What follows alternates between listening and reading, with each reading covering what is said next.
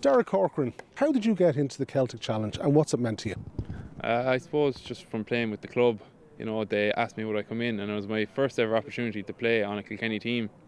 And I was only 17, and I probably haven't looked back since. I got a taste for playing with Kilkenny, and I knew that's what I wanted to do, so I just stayed going at it then. I easily played 6 or 7 anyway, I think, between even challenges or just in the Celtic Challenge then.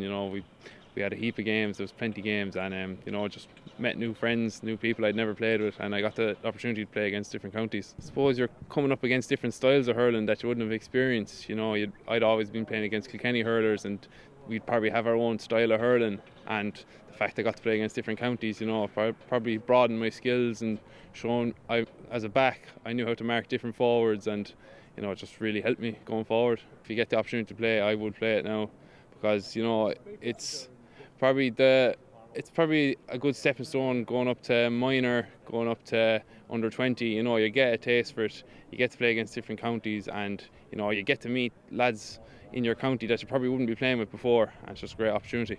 And would many of the teammates from the Celtic Challenge years, are they still playing senior hurling for Kilkenny?